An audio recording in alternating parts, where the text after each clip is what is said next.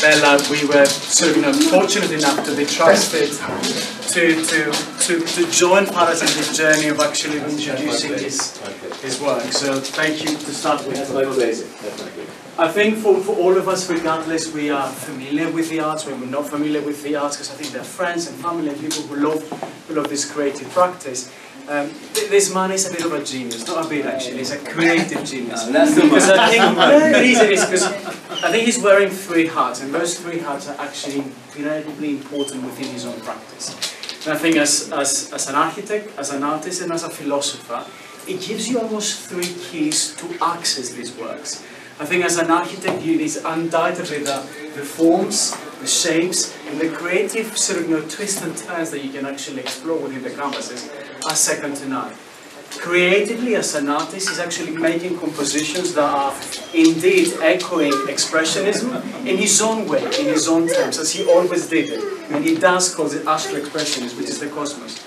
And I think his third layer, which for me was beautiful to look at and explore, is your idea and your practice as a philosopher in terms of inviting people. And the third key is to invite them into your own cosmos. Now these works, and I think are quite timely, because we do go through turbulent times in this world.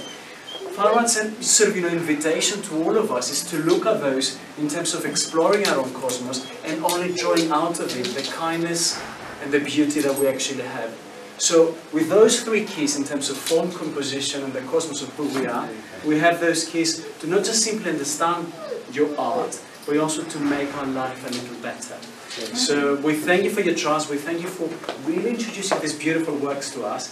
But I think as a sort of individual that was happy and to work with, I don't know your work as better as you do. So I think maybe if you don't mind saying a couple of things about this exhibition and our work, so for everyone to actually listen to from you rather than just a random person like just giving.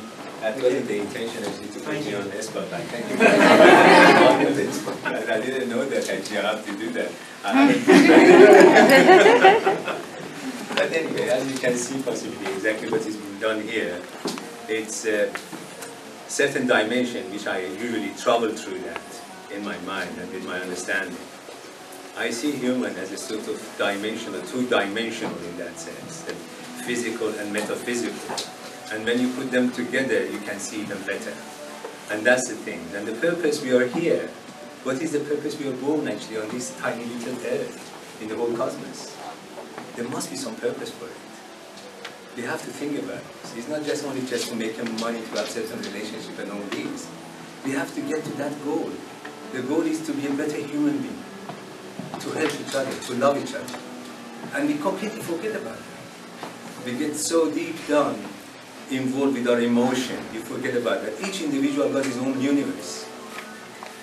We are living within our own universe.